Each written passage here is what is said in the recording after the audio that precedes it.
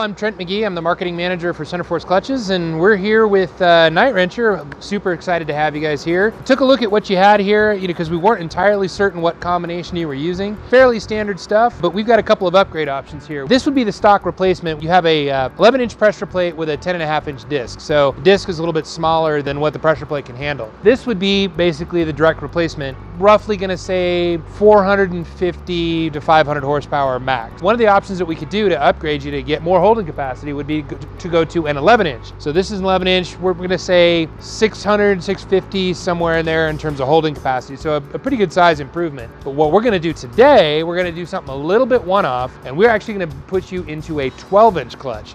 This is an upgrade over probably in the neighborhood of 700 to 750 horsepower. So in addition to putting you into a 12-inch clutch, we're also going to step into a dual friction.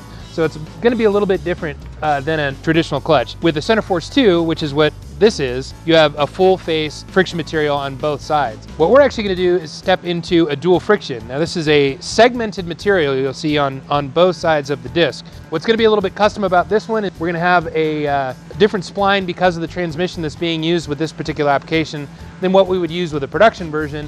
But honestly, this is all production parts.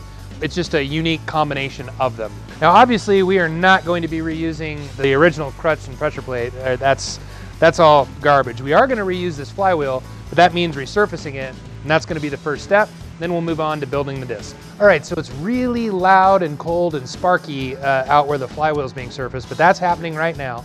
So when it gets done there, we're going to go ahead and balance it because we've had to take so much material off of it, and while we're at that, we might as well balance it to the pressure plate as well. All right, so the first step in building the disc is we're gonna have to change out the hub because of the special transmission combination that you're using. So we got Jason here.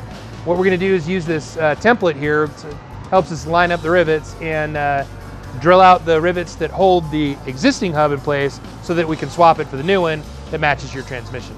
All right, so swapping the hubs in the clutch disc, it sounds complicated, but it's really not too bad, especially when you have all the right tools. So what we're gonna do now is we're gonna swap out the springs from the original hub into the new hub, and then basically rivet it all together.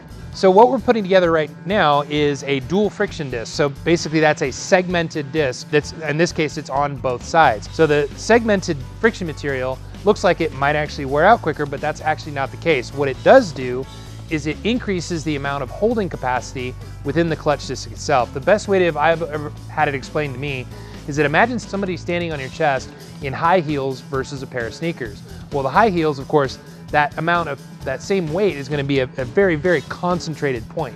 Whereas, in sneakers, the load is more spread out. The same principle applies to a disc. So by segmenting the disc and reducing the surface area of the friction material itself, we're actually able to increase the holding capacity.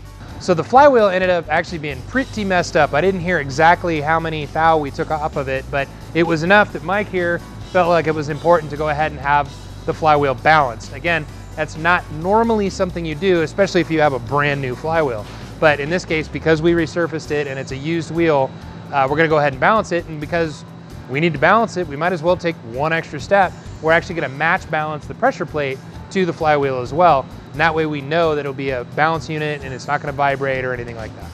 All right, so the last step in the process, and this is pretty much just because this is kind of a custom application, we threw it up in the press here, and Jason is checking to make sure that the pressure plate lifts properly and that there's an adequate amount of air gap when you actuate the pressure plate itself. So after that, it's a matter of installing the centrifugal weights on the diaphragm and then squirting some paint on it, put it in the box, and it's ready to head out the door.